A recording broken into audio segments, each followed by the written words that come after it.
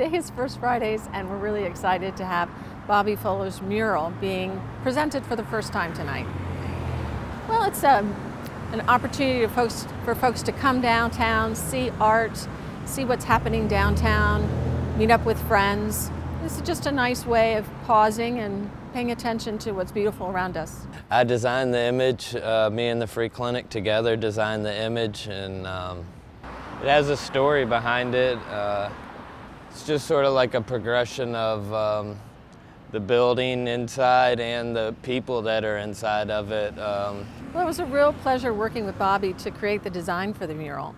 I think the first thing that you take a look at is it shows what's happening inside the building. It's kind of a small building from the outside, but on the inside there's a lot going on.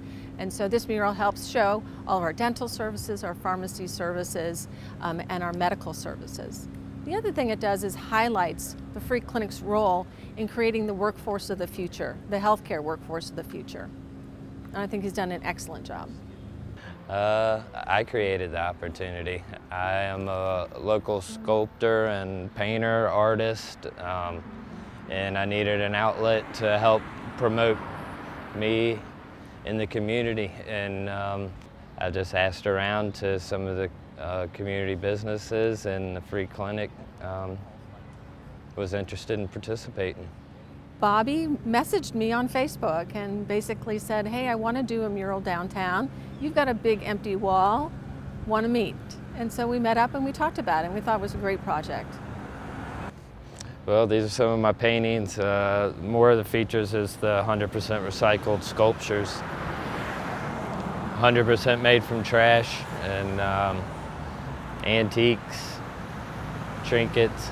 It's also a music box. I also like to add just multi-dimensions, not only multimedia, but dimension, layers. Same with some of the paintings are also got a recycled aspect to them. All of them pretty much.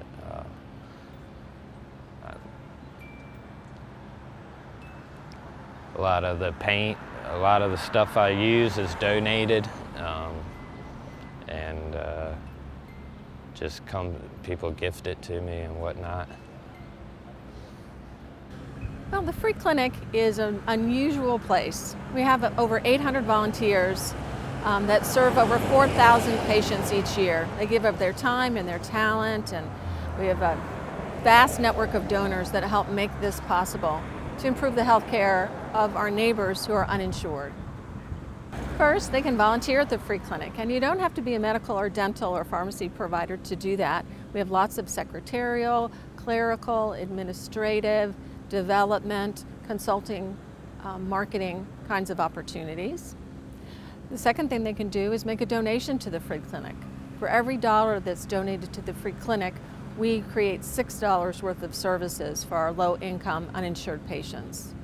And the third is, if you're a person that has income below 200% of federal poverty, which is about $24,000 a year, and you don't have insurance, give us a call and sign up for our services.